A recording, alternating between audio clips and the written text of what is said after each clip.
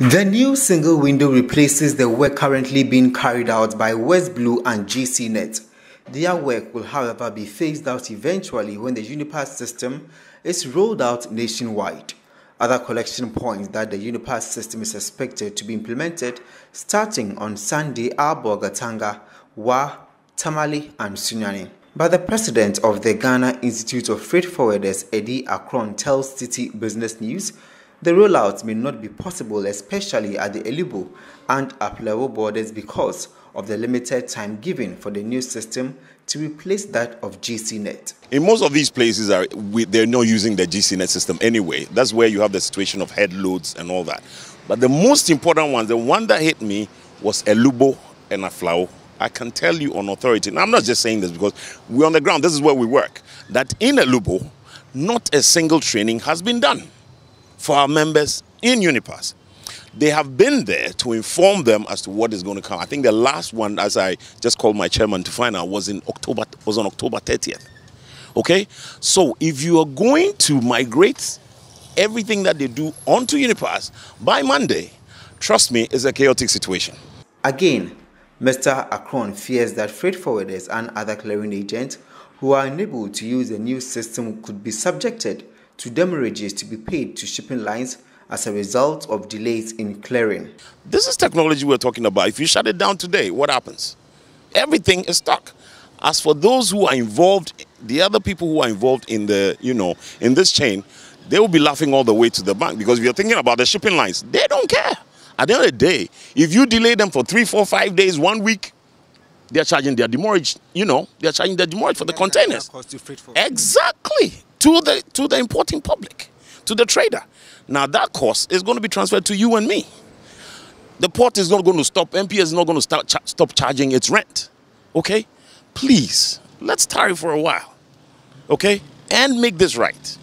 Though the Tema port is yet to be rolled onto the platform, these freight forwarders are already counting their losses, citing their inadequate training and what they term unconvincing argument to replace freight forwarding with a new platform altogether. Currently, Tema, there's nothing happening here. They've not started yet, but the information that we have is that they don't have it. And then in Tema here too, we are not seeing anything that really shows that they are ready to roll out the UNIPASS, because by now, something that will be starting in less than a week to come.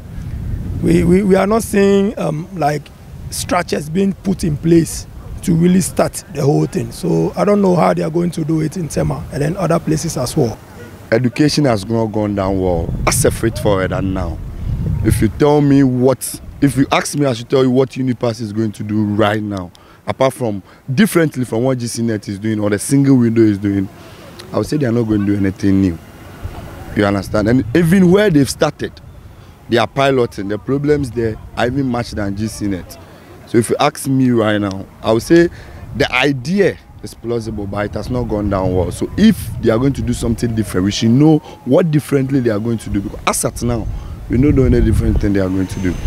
The Commissioner of Customs, Colonel Kojo Jama, retired, in an earlier interview with Citi Business News, allayed any concerns of a possible judgment debt to be pursued by GCnet and West Blue.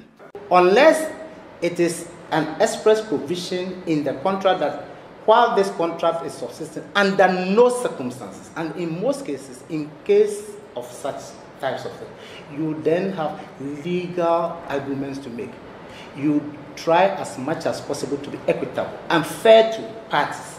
You do not fetter my ability to disengage from something that is inimical to my interest.